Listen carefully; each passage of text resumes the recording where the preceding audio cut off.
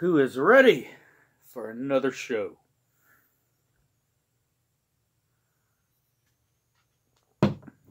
How are you doing tonight? Welcome to Hellion Rebellion Rock and Roll Association. Got something a little special, a little different for you tonight. But let's recognize the forefathers of rock and roll before we get started. With the first one being Tony Lewis from the band The Outfield. Always found The Outfield somewhat fascinating. Not that I'm a huge fan or anything, but they're one of those rare oddities where they come from London and they just were not very popular in England or Europe, but they were incredibly popular in the United States and had a whole slew of hits in primarily the 1980s. Usually it's the other way around. Usually it's usually a band is from America or Canada, and they go off to Europe or Japan or some of the Asian countries, maybe South America, and they become really popular there. And then we're like, oh, I didn't realize that was artistically valid. Come on back, we love you. That's usually how it happens. But in this case, it's totally opposite, where they were incredibly big in America, but not where they were from. It happens. There are exceptions to the rule. The second one being Spencer Davis. The Spencer Davis group is pivotal, highly important when it comes to bringing R&B, soul music, blues music to England, to Europe in general. I mean, they were highly influential in the 60s. Some people, they want to think that it's bands like the Rolling Stones, and the Rolling Stones did a lot of blues and soul covers, but they still sound like the Rolling Stones. That's what makes them so great. The Spencer Davis group sound like the groups that they're covering from America, and they really introduced a lot of American music and sounds to that part of the world. I highly recommend you check out the Spencer Davis group. They are incredible, and you probably know most of their songs or their big hit songs by way of a man by the name of Steve Winwood.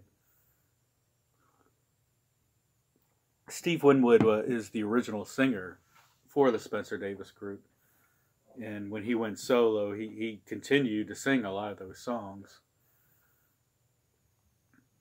So let's go ahead and give it up to those that have gone before us. And then we'll get on with the meat and potatoes of what I do.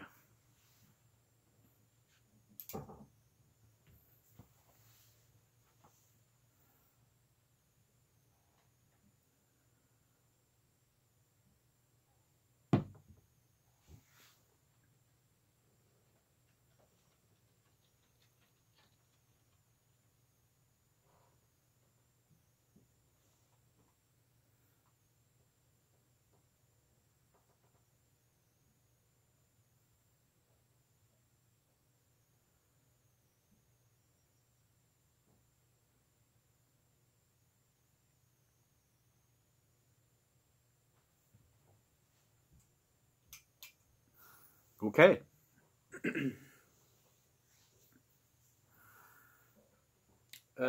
Today, we are going to Stockholm, Sweden, to bring you a hardcore band by the name of...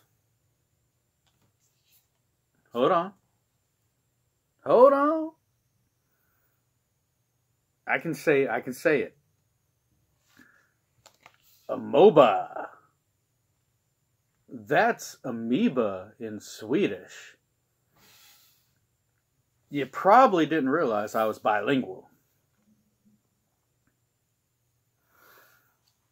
I don't know anything about this band other than they're from Stockholm, Sweden, and they're fairly new.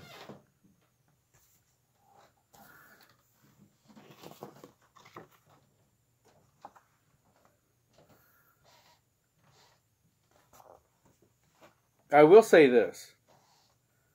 I love the fact that within the last 20 to 30 years, that bands from all over the world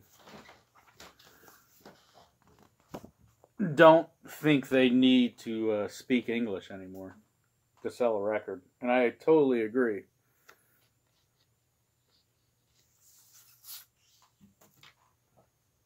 The world has changed. Everything's online. Nobody's vying for that big record deal. If it happens, it happens. And these people are proud to speak how they want to speak. They are on Hardware Records. Hardware Records comes out of Germany.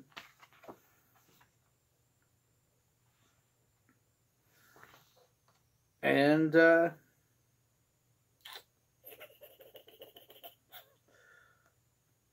that's all I have. So let's go ahead and check out some... Hold on. I can say it. I mean, Amoba. I mean, look at this, man.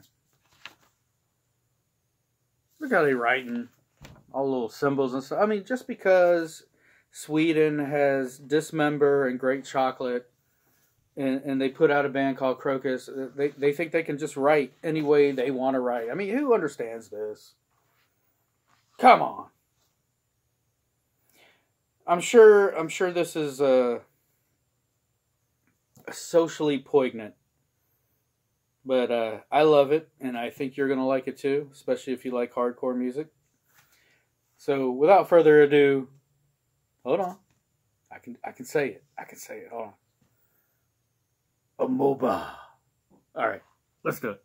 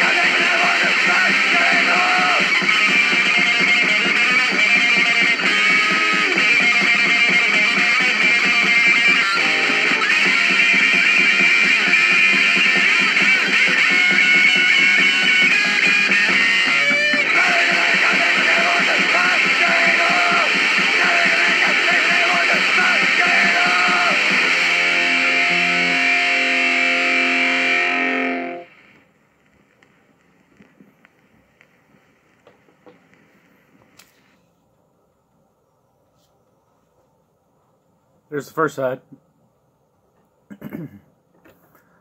Let's do the other side.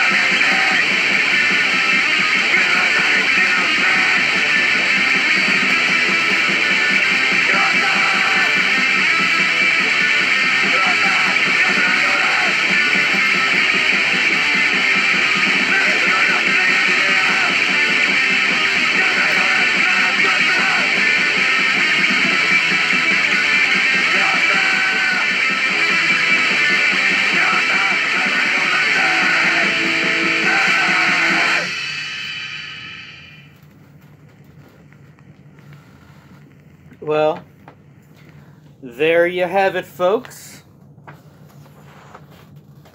There is some angry stock homies right there. Hold on, hold on. I can say it. Amoba. From Stockholm, Sweden. There you go. Hope you liked it. I will see you next week. And until then, remember to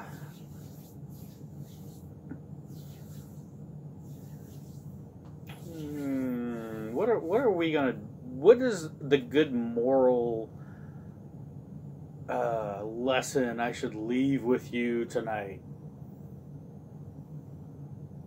I would say go ahead and start studying ninja mind control. Later. Next time.